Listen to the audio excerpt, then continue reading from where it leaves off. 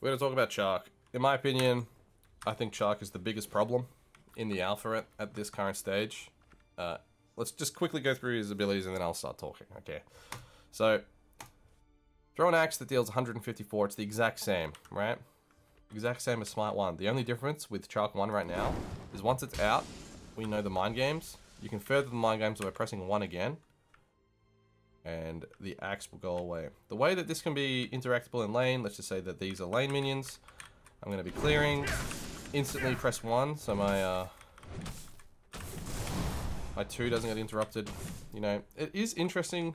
I don't think that'll ever be a thing outside of certain matchups where you don't necessarily want to go to the axe that you're throwing, but most of the time you will want to just travel to it anyway during early game. I think it's more mid game. When ganks are coming, you're able to mind game it a bit more. The one important thing with the 1, damage scaling, hybrid, 80% strength, 60% int. Make sure we remember that. Here, we see you do damage and you also gain Fizz Prot and Magical Prot for each enemy hit. If the axe is deployed from the 1, you can dash to it and you deal physical damage through people that you're going through, okay? So, you see the front of me, and maybe the middle of me, they took 77, right? 77 dash damage is what they took. All of the damage from this scales with strength, but the important thing, the protections, scale with intelligence. So, want to do more damage, build strength. You want to be tankier and annoying, build int. Rain Dance. Your 3, bang, there it is, you heal. You're healing yourself and it slows people around you. Also, it reduces attack speed. We're going to right click it. The attack speed slow does scale with level, okay? So if you're up against a Bologna, there is an angle where you can max your 3-second maybe. The slow also scales, and as we can see, the heal per tick scales with intelligence too. Now, the ult. You go big, CC immune, slam down, a lot of damage.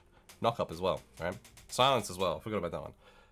But you do gain damage mitigation as well. We'll right click it to see what the mit is, and at the start, at level 5, 50% damage mitigation. So everything you're taking is halved. Okay. So, it does physical damage, but if we look at the scaling, it's 100 strength scaling and 110 intelligence scaling. So there's a lot of hybrid opportunities for Chaac and SMITE 2. And I think hybrid would be the way to do him, to be honest. So, I'm going to give you my favorite hybrid build. And once again, you have to take this not really at like face value. Like you have to take this with the conditions of an alpha and like context. Okay, the context is this is fun. Okay, this build I don't necessarily think it's the most optimal build. The optimal build's probably full tank Chaac, but the first thing I like getting is Eye of the Storm. What this is, it's a hybrid item with strength and health on it. It's pretty good cookie cutter for most solo laners, and it's probably in every recommended build in the game.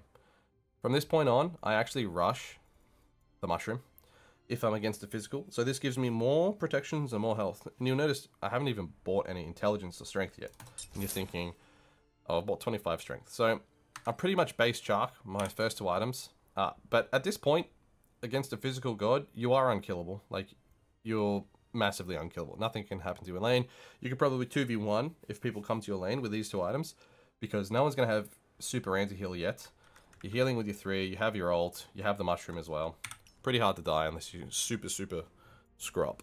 And then from this point, I go a bit off rails. I wouldn't, once again, this isn't optimal, but I'm going to go Tekogaki first. Tekogaki, sorry. So, every time you use an ability, you gain move speed and cooldown. So this is my cooldown. Chaac cooldowns aren't pretty long, but it also gives me a bit of move speed. And then what I do, because he is a hybrid, I get the intelligence version of this, right? Gemma Focus. So, these guys, pretty much the same item. This is a lot of intelligence though. Gemma Focus is a lot of intelligence. So it stacks 3 times. So that's 90 intelligence. And 15% move speed, stacked here with more strength and more move speed. And yes, they do stack, as you can see. Alright, so I am very, very fast. One ability is 6% MS. Am I crazy? Yep. Every time you use an ability, Get 6% move speed, as well as a stacking cooldown rate. So you can pretty much always be at max stacks. You do run out of mana though, unfortunately. And then from this point, I think you definitely need to blink. And then your last item, as always, it's functional, like flexible. You do whatever you want. If you're up against a lot of or 2 ADCs or something, you can grab this. This is more cooldown rate and more defense. If you don't want any more cooldown rate, Silk and Mail Coat is good against crit people. You know, if you need sprint, grab the sprint item for your team. Sprint, blink, plus mushroom. Your team fight's going to be pretty big. If they have too many beads, there's not enough CC in the game, to be honest, to warrant this outside of the support. If you want to be super tanky, grab the Neems. This is like Gauntlet of Thieves. I think this is one of the best items of the game. And then, if you're struggling with sustain, just grab a Yogi's Necklace, to be honest. There's not many sustain options, like just with your mana regen. You could be super, super greedy, grab a World Stone, so you're ulting on cooldown. You could also grab anything that builds from Oracle Staff. So Oracle Staff's really good mana sustain. You know, anti-heal's there. More knockback. Another active, right? So you come up and you can push someone away. Don't know why you'd want to do that as Chaac. Not gonna lie. But anything off Oracle Staff's pretty good. Soul Devourer is probably the one. Yeah, don't get this. You don't have enough in for this in this build. I just think that, you know, mana regen is something that this build lacks. You could get that. You could also grab Helm of Radiance to make you super tanky, plus more int.